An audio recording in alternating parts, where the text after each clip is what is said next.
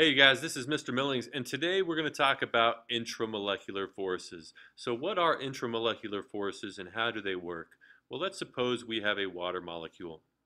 Okay, that is two hydrogens bonded to one oxygen. So we have a water molecule here, all right?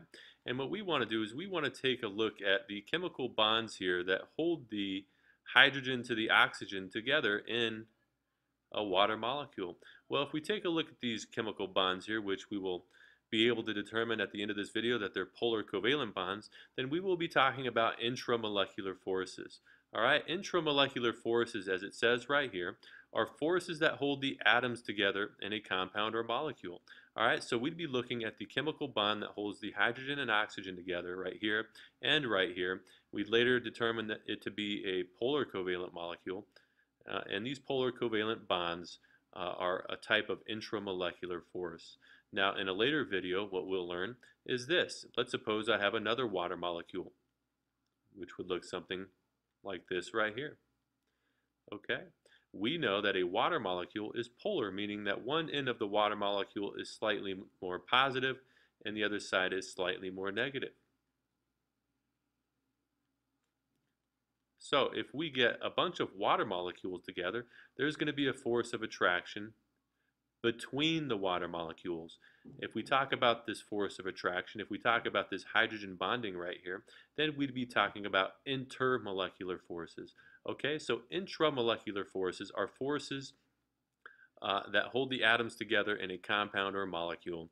And intermolecular forces are the forces that exist between compounds or molecules. So that is an important concept to understand. And in this little video here, we're going to talk about intramolecular forces. So what are some intramolecular forces we're going to talk about this video? Well, we're going to talk about ionic bonds, which are bonds that are formed when electrons are transferred between two atoms in a compound. We're also going to talk about nonpolar covalent bonds, which are bonds that are formed when electrons are shared equally between two atoms in a compound or molecule.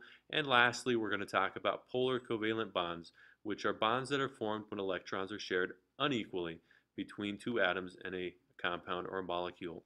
All right, one final intramolecular force is called metallic bonds or metallic bonding, which are bonds that are formed between atoms in a pure metal or an alloy metal or metal alloy.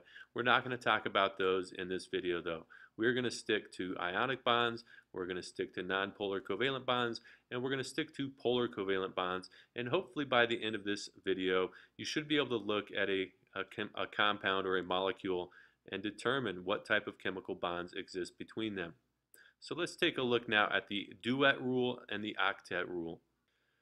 All right, let's take a look at the duet rule and octet rules, which basically are the main driving force or the reason why virtually 99.9% of all chemical reactions take place.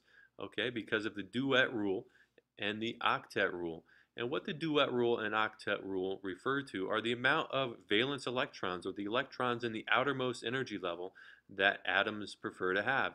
For example, atoms like hydrogen, helium, lithium, and beryllium, and boron, all of these guys typically want two valence electrons in their outermost energy level or outer shell. Okay, that is known as the duet rule. Okay, if they do this, they will achieve a noble gas electron configuration. You can think of the noble gases as the cool kids on the block, and all other atoms want to look like a noble gas. All the noble gases have either 2 valence electrons or 8 valence electrons, and every other atom on the periodic table wants either 2 or 8 valence electrons. And hydrogen, helium, lithium, beryllium, and boron all want 2, and all the other atoms on the periodic table, they want 8 valence electrons. Okay? So the duet rule refers to the fact that some atoms want 2 valence electrons, and the octet rule refers to the fact that most atoms on the periodic table want 8 valence electrons or 8 electrons in their outer shell or energy level. Okay? So it's an important concept to understand that it's the transfer of electrons or the sharing of electrons between atoms trying to achieve their duet rule or octet rule that drive virtually 99.9% of all chemical reactions except for nuclear reactions. They're all trying to get either 2 or 8 valence electrons so that way they can look like a noble gas, because the noble gases are like the cool kids on the block and everybody's trying to be like them. All right, so let's take a look at a periodic table now, and to try to determine or take a look at the different groups in the periodic table and determine how many valence electrons there are in each group. Let's take a look at a periodic table now. Alright, so here's our periodic table, and some periodic tables will actually show you the electronegativity value for each element. For example, if we take a look in the bottom right hand corner of each box, we'll see these little numbers here. Those little numbers refer to the electronegativity value of that element. For example, the most electronegative element on the periodic table is fluorine. It has an electronegativity of 4.0. If we take a look at the least electronegative, that's going to be francium and cesium, which have an electronegativity of 0.7. But what does that mean? Well, electronegativity is the ability an atom has to attract electrons toward itself. In other words, fluorine has a very good ability at attracting electrons toward itself. All right, electrons flock to a fluorine atom, whereas francium and cesium don't have a good ability at attracting electrons toward itself. All right, and this will come into play later when we determine whether or not a chemical bond is either polar or ionic or nonpolar covalent in nature. But if we take a look at this periodic table also, what we can do is determine the number of valence electrons the atoms have, or some of the representative atoms have on the periodic table. For example, in group 1 here, all of these guys have one valence electron. One valence electron in their outermost energy level. All right, all these guys here have two valence electrons. In group 2, these guys all have two valence electrons in their outer shell. In group 1, all these guys have one valence electron in their outer shell. If we take a look at here in group 17, these guys all have 7 valence electrons. Next door, these guys all have 6 valence electrons. And these guys typically have 5 valence electrons. All right, so those are important concepts to understand. If you take a look at the noble gases, these guys, this helium here has 2 valence electrons and all the others have 8. And you might notice that most of these noble gases don't have an electronegativity. They don't want to attract electrons toward themselves because they already have 2 or 8 valence electrons. Right? They're stable. That's why they don't react typically. Now you'll see an electronegativity for krypton and for xenon and radon, but typically these are the noble gases. They don't react, and they don't react because they've satisfied their duet and they've satisfied their octet. All right, but there are some exceptions to that. All right, so let's take a look now at ionic bonds versus nonpolar covalent bonds versus polar covalent bonds, and apply the concepts of the duet rule, the octet rule, and the idea of electronegativity. All right, so the very first intramolecular force we're going to talk about are ionic bonds. So what are ionic bonds? Well, they're bonds that form between atoms when electrons are transferred between the two atoms in a compound. All right, and these are typically found between metals and nonmetals, and that's an important concept to understand, that whenever you have a chemical bond between a metal and a nonmetal, it will always be an ionic bond, okay? That's a very important concept to understand. So let's take a look here. We have a sodium atom here, right? It has a total of 11 electrons, and it's got this one little valence electron right here. That's the electrons in the outermost energy level. So it has one valence electron. It wants 8, remember that? It wants to satisfy its octet. All right, here's a chlorine atom. If we take a look at chlorine, it's got 7 valence electrons. 2, 4, 6, 7 valence electrons. It too wants to have 8. So here's what happens whenever a sodium atom gets next to a chlorine atom. What ends up happening is that the sodium atom donates or transfers an electron to this chlorine here. In doing so, if we take a look over here, this chlorine now is going to have 8 valence electrons, 2, 4, 6, 8, as it becomes the chloride ion with a -1 charge, or a 1- charge. All right. If we take a look at what happens to the sodium atom when it loses this electron or transfers it to the chlorine, what ends up happening is this outer energy level is going to disappear and expose this energy level right here. So if we take a look now, this sodium ion is going to have 2, 4, 6 valence electrons, right? 2, 4, 6, 8 valence electrons, and it's satisfied its octet rule. So both of these guys now have 8 valence electrons. This guy's got 2, 4, 6, 8, and this sodium's got 2, 4, 6, 8, and the result between these two ions here is going to be an ionic bond, a force of attraction that holds these two guys together, that holds the sodium ion and chlorine ion together in this compound, will be an ionic bond because of this one little electron being transferred to the chlorine atom. All right, so ionic bonds are formed when one or more valence electrons is transferred between two atoms in a compound. And it's pretty simple to spot an ionic bond. Whenever you have a metal and a nonmetal bonded to each other, for example, right here, sodium is a metal, chlorine is a nonmetal, all right, and the chemical bond that holds these two guys together is going to be an ionic bond. All right, so that's one type of intramolecular force. Let's take a look at another one. All right, in nonpolar covalent bonds are bonds that are formed between atoms or two atoms when electrons are shared between those atoms. Okay, so covalent bonds exist when electrons are being shared between atoms, and in a nonpolar covalent bond, what you have are electrons that are being shared equally between those atoms because of the electronegativity values of those atoms are very close to one another. For example, here we go again. We have a chlorine atom here and a chlorine atom here. And chlorine is actually diatomic, meaning it never exists as one in nature. It always exists as two in nature when it's not bonded to a different atom or element on the periodic table. So why does that happen? Well, if we take a look, here's chlorine. It's got 7 valence electrons. This one does too.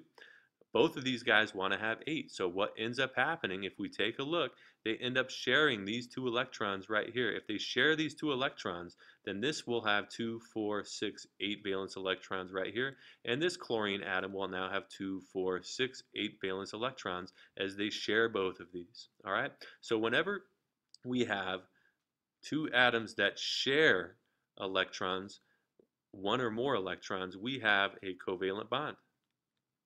So this is a covalent bond, but now we have to figure out whether or not it's polar or nonpolar covalent. And the way that we do that is by determining the electronegativity values of these two atoms here. For example, if we look at a periodic table like the one I showed you earlier, the electronegativity of chlorine is 3.0 and 3.0. And to get the electronegativity difference, this is a delta sign here, a little triangle, I simply take the absolute value of this first one, which is 3.0, minus the electronegativity of the second one, which is also 3.0, and this just happens to be 0. All right, so if the electronegativity difference is between about 0 and 0.4, and I'll show you a chart here in a couple seconds, then the bond that forms between here is going to be a nonpolar covalent bond. There's a nonpolar covalent bond that is between these two atoms here, right? That's what's holding these two atoms together, right? A nonpolar covalent bond. And what does that mean exactly? Well, it means that these two electrons are being shared equally between this atom here and this atom here because the electronegativities of these two guys are identical, right? They're identical. The difference between them is super low. And remember that electronegativity is the ability an atom has to attract electrons toward itself. So they're not being drawn to this guy over here or this guy over here. They're being shared equally because the electronegativities of these two are very similar to one another. All right, so that is an example of a nonpolar covalent bond. These guys are formed when electrons are shared equally between two atoms in a compound or molecule. Okay, and typically these guys will be formed between a nonmetal and a nonmetal. So whenever you have a nonmetal and a nonmetal, it's going to be a covalent bond, but then you have to figure out whether or not it's nonpolar or polar by taking a look at the electronegativities. Let's take a look at an example of a polar covalent bond. All right, in a nonpolar covalent bond, we have two atoms that are sharing electrons, one or more electrons, unequally. All right, so they're sharing because it's covalent. The electrons are being shared between the atoms, but because it's polar, we have the sharing between the atoms being unequal. All right, and once again, we have a nonmetal and a nonmetal whenever we have a polar covalent bond. So let's take a look at an example. If we take hydrogen and chlorine, for example, what ends up happening is that hydrogen wants 2 valence electrons. It's one of those that wants to satisfy a duet. Chlorine wants 8 valence electrons. It only has 7 right now. So what ends up happening is these guys come together and they share these 2 electrons right here. These 2 electrons get shared over here between these 2 atoms, and now this hydrogen here has got 2 valence electrons satisfying its duet, and this chlorine right here has got 2, 4, 6, 8 valence electrons. All right, so the octet rule has been satisfied for chlorine, and the duet rule has been satisfied for the hydrogen, and because they're sharing electrons right here, The type of bond that forms is a covalent bond, and we can spot that because we have a nonmetal and a nonmetal. But if we want to figure out whether it's polar or nonpolar, what we have to do is we have to take a look at the electronegativities. And if we take a look at the electronegativity of hydrogen on a periodic table, it's 2.1, and chlorine is going to be 3.0. And if we take the absolute value and subtract, should be an N right here, what I will end up with is 3.0 minus 2.1, and I end up with 0.9. Okay, so anytime you have an electronegativity difference that is between about 0.5 and approximately 1.6 or 1.7, then that is going to be a polar covalent bond. Okay, that'll be polar covalent bond between these two atoms right here. And what does that mean? Well, the electrons that are being shared here are not being shared equally. They're spending most of their time surrounding the more electronegative element. That's this guy right here. And because electrons are negative and they're spending most of their time around this atom right here, this side becomes slightly more negative and this side becomes slightly more positive. All right? So in a polar covalent bond, we have electrons being shared unequally between atoms, and the result is a positive side and a negative side of that molecule. So let's take a look at a few examples using the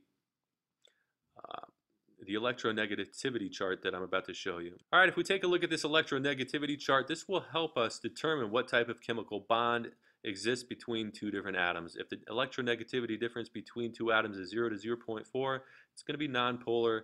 0.5 to 1.6, it will be polar, etc., etc. So let's apply this to a few example problems and go from there.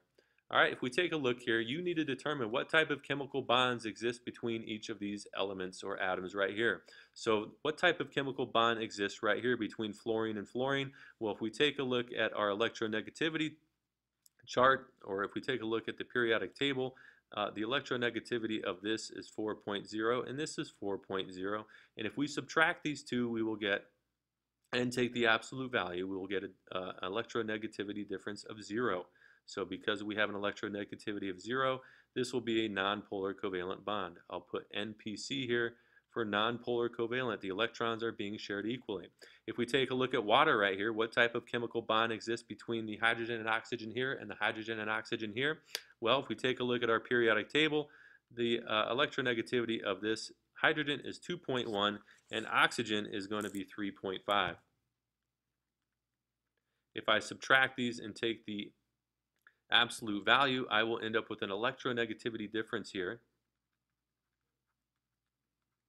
of 1.4, right? 3.5 minus 2.1 is 1.4, and this looks like, if I take a look, that's in this range here. And so yeah, this is going to be a polar covalent. I'll put PC for polar covalent bond that exists between here and here as well. If we take a look right here, we've got a metal and a nonmetal. So right away, that is going to tell you that this is ionic. And same, whoops, this should be ionic, and this should be ionic as well, since it's a metal and a nonmetal. Okay, so that one's pretty easy. If we take a look right here, carbon to oxygen, what type of chemical bond is this going to be? We have a nonmetal and a nonmetal, so we know it's going to be covalent. But if we take a look specifically, we can see that this is an electronegativity value of 3.5, and carbon is 2.5. And if I subtract these two and take the absolute value, I get an electronegativity difference of 1.0. If I look at my chart here, 1.0 is going to be polar covalent. So this is a polar covalent bond. We have a metal and a nonmetal right here. So this is going to be ionic. Whoops, ionic. And last but not least, if we take a look at the carbon to hydrogen bond here, carbon is going to be, or have an electronegativity of 2.5, and hydrogen is 2.1. And if we subtract these two and take the absolute value, we will get an electronegativity difference of 0.4. And if we take a look, 0.4 is going to be nonpolar covalent. So I'll put NP See right here? So there you go. That's how you determine the types of chemical bonds using your periodic table and using this little chart here. And I hope you understand the difference between the three major types of intramolecular forces: ionic bonds, nonpolar covalent bonds, and polar covalent bonds. And I hope this was helpful.